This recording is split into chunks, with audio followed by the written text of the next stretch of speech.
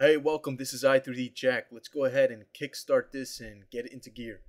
Okay, so in this tutorial, what we're going to do is we're going to focus on modeling in XSI using polygons. Since you're a beginner, probably you are if you're looking at this tutorial, I'm going to go ahead and show you and explain to you what polygons are. Now, before we actually get started on working on anything, we have to first prepare our tools and get them ready to go. Now, just like working on any object you're going to work on in the real world, you have to get your tools ready and you have to know where those tools are before you can actually get to work. So let's go ahead real quick and familiarize ourselves with the elements of the XSI interface we're going to be using quite a bit. Now, the first thing is over here on the left, you'll see this huge menu over here that has this sort of a lavender light purplish color. And this is the model main toolbar. Now, this as a whole is the main toolbar, but if we go up here where it says model, where it has this little black arrow, click on that to expand the submenu. We have different modes. We have animate, which is green, renders blue, simulate is this pink, very pale red color, and then we have hair in this orange over here. Now, what we're interested in is model because we're going to be modeling using polygons during the entirety of this tutorial. We're never really going to talk about animation or simulation or anything like that. So we're going to stick mainly with this toolbar over here, which is the model toolbar. Now, the model toolbar has all of our tools for modeling. Tools for extruding, tools for beveling, tools for cutting things, putting things back together, separating them, etc., etc. Over here in the main menu bar, we also have access to these same tools. So if we go over here to where it says model and click on that with the left mouse button, you'll expand this menu here.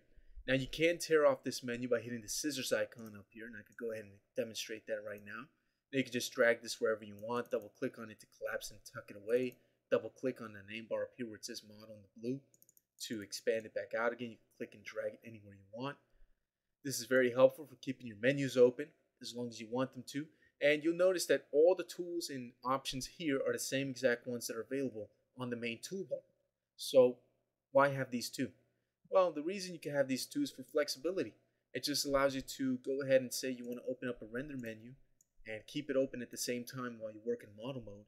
You can do that. So essentially you can work in 3 or 4 different modes simultaneously. So that's another way of accessing the menus up there. Then of course we have modeling construction mode up here in this menu. We have 4 different construction modes that you can use in XSI. These give you a lot of power because they give you the ability to model and create things in a non-linear fashion. And if you're not familiar with non-linear workflows are, don't worry about it. You'll pick up on that sooner or later.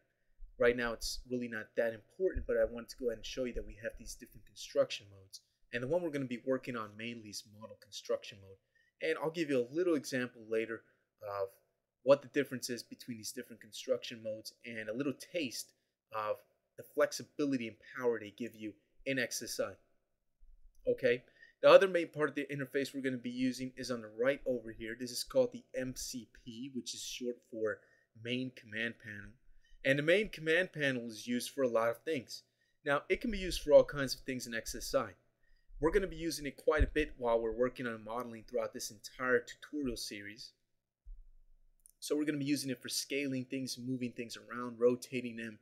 We're going to be using it for snapping things here with the snap menu. We can also use it for constraining things and parenting, cutting those relationships, putting them back together.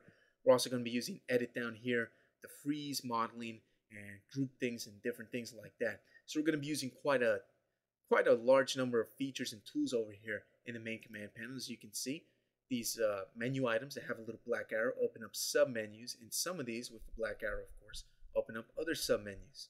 So there's a lot of things to cover, and we're going to be going over everything in a very practical manner while modeling real-world objects, so you can get a very good taste of it and pretty much become an expert by the end of this tutorial in modeling. Okay, so with that said, I'm going to end this video here, and in the next video, we'll just go ahead and pick up where I left off right here.